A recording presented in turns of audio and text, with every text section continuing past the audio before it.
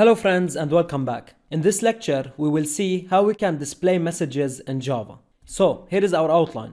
We will talk about strings, we're going to talk about println and the print methods, and we will talk about the system class. So let's get started. So first of all, what is a string? Simply, a string is a group of characters. So it is some text. So if you want to type some text in Java, this text will be a string.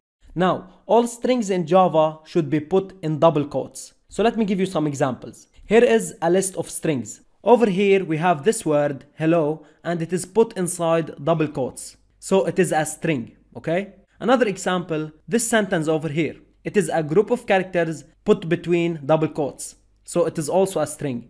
Now over here we have the number 1 between double quotes, and we have 125 also between double quotes.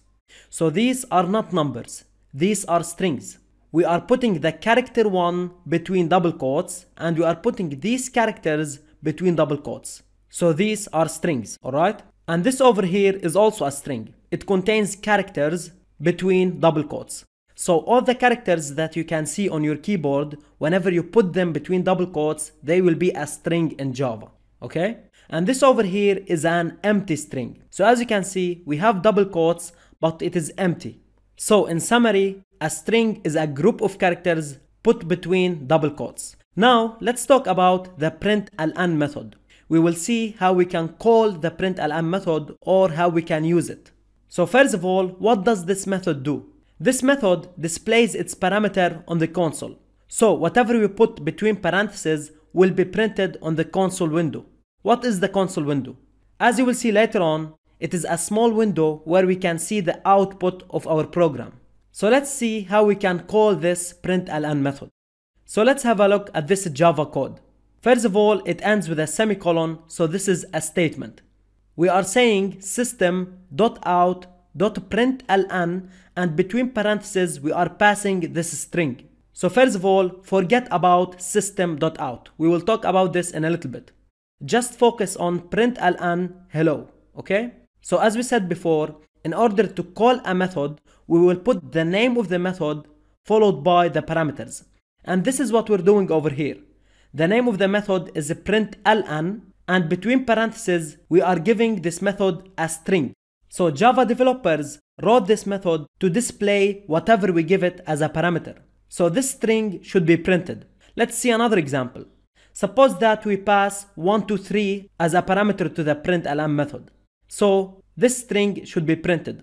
Also, if we print an empty string, it should be printed.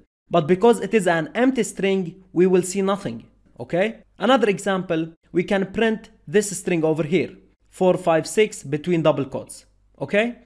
So now let's see the output of this Java code whenever it gets executed. First of all, we will print hello. And as you can see, it is printed without the double quotes. The double quotes are just to tell Java that you are going to print a string. But the value that will be printed is the value between the double quotes, okay? So this is why we will see hello printed. Now, this statement will finish executing. Then we will execute this statement over here. Now we want to print 1, 2, 3. And because we are using println, this ln over here means that we want to get to a new line. So whenever we print the word hello, we will go to a new line. So when we print this string over here, we will see it on a new line like this. 1, 2, 3 will be printed without the double quotes. And also we will get to a new line because we have ln over here. So now whenever we are executing this statement, we are going to print an empty string on the new line over here. So we will actually see nothing because it is an empty string. But we will get to a new line, okay? So we will print nothing over here, and then we will move to a new line. So now 4, 5, 6 will be printed over here. So this will be the output of these statements over here. So to call the println method, we type its name and we give it the parameter that we want. And up until this point, we are giving it strings. Later on, we will see how we can display numbers in Java, okay? And remember, ln is to break to a new line. So whenever println is executed, it will print the parameter and break to a new line, okay? Now let's have a look at the print method. It works the same as println, but it does not break to a new line. So it also displays the parameters on the console window. So suppose we have the same code as before, and now we are using the print method, not the println method. So all the output will be printed on the same line. We will not get to a new line. So the output will look like something like this. First we print hello. So the first statement is executed. And now we will execute this statement. So we print 1, 2, 3, right? After that we are printing an empty string. So we will not print anything. And after that we will print 4, 5, 6. So as you can see, we have 4, 5, 6 over here. And between 3 and 4 we have nothing because it is an empty string. Okay? So the only difference between println and the print is that there is no line break. So as you can see, also whenever we use the print method, we type system.out.print. So let's see what is this system.out. First of all, this out over here is an object of the print stream class. So in Java, we have a class which is print stream, and the Java developers created an object from this class which is called out. Okay? Now, this object contains some methods. It contains the print method and the println method. Okay? So now you know that an object can contain methods, just like a class. So this class over here contains some methods, and whenever we create an object from this class, this object will also contain methods.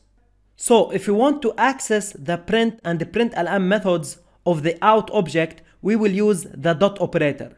Okay? So if I want to access the print and the println method, we will type out dot the name of the method.